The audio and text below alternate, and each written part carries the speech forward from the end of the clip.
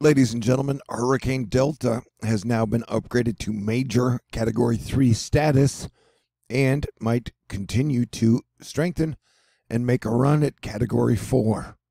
And this is a big, bad beast. And so hopefully there are a lot of people in Louisiana getting out of harm's way, because this one will probably be stronger than Sally, in my opinion.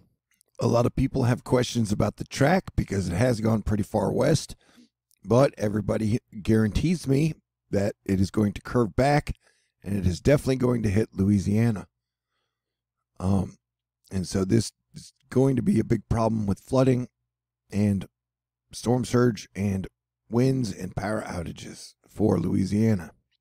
But it's definitely got an eye wall and an eye, and I definitely could see it making a run towards Category 4 status. And I wouldn't, just because it's 2020, I wouldn't rule out Category 5. And so it is best to keep an eye on it. This is a major hurricane. It's going to bring a major flash flood risk to west and almost to central Louisiana, and it'll bring rain to parts of East Texas. And I would guess we would get rain from this storm here in Houston, Texas. It's supposed to make landfall about Friday afternoon or Friday night. And like I said, it's going to bring a large swath of anywhere from 5 to 10 inches of rain to large portions of anywhere in Louisiana that isn't part of the toes of the foot. Louisiana kind of looks like a foot.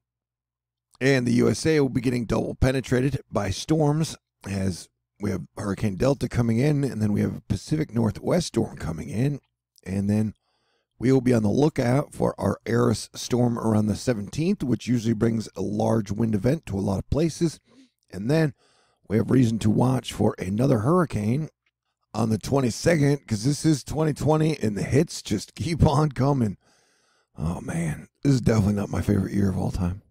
And you've got severe weather watches up for the east part of Louisiana and into Alabama, partially Mississippi, because, you know, with big storms like this, there are tornado spin-ups almost every single time. So this can be quite an event, and from what I've seen of the reports, there are more people evacuating now than with Hurricane Sally, and rightly so, because this should be a stronger storm.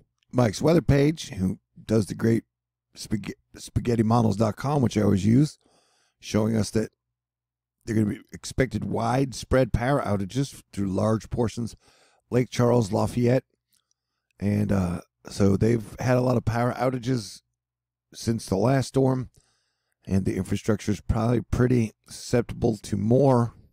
So our prayers will be with you. But you can see that, like right now, the last report was 949 millibars, which would be about 34 millibars under what was predicted here. But, you know, it'll be coming kind of sideswiping in anywhere in about 30 hours to the very ball of the foot of Louisiana.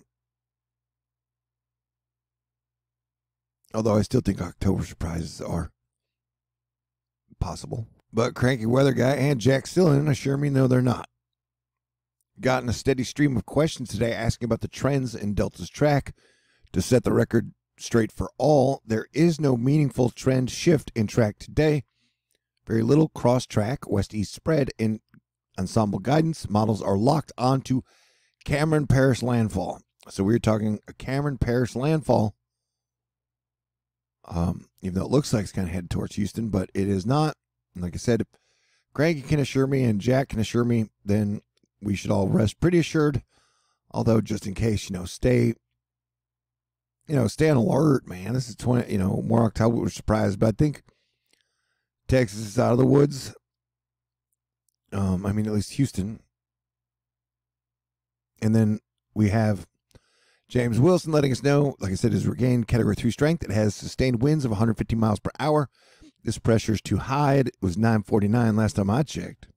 Like I said, 949 pressure, falling fast. Sam Lillo, Delta is intensifying, could very well make a run at Category 4 tonight if it maintains this trajectory.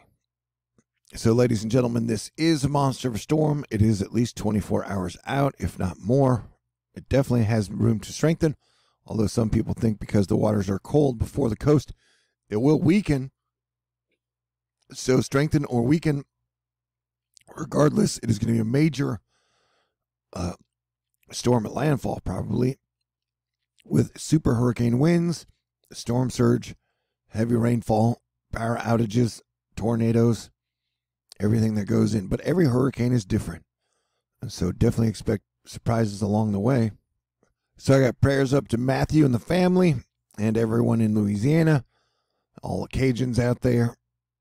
This is going to be quite an event. I will be taking you guys through it with updates every few hours. So please, everyone, stay safe, stay cool. And if you are on the road evacuating, just maintain patience.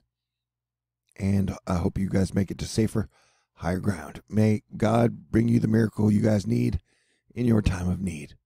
And may we one day all unify as a country to work together to prepare for situations like this and improve all of our infrastructure.